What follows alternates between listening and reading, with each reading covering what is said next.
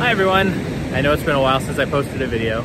We haven't been doing a lot of traveling recently.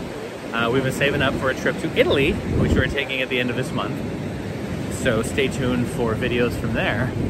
But I wanted to ask my followers if you had any suggestions on places to eat in either Rome or Florence. Those are the two cities that we're going to focus on this trip. So if you have some suggestions about Rome or Florence, we have a lot of the big touristy things to do already booked for tours. But as far as restaurants, I'd rather hear some personal testimonials than, just read some internet reviews.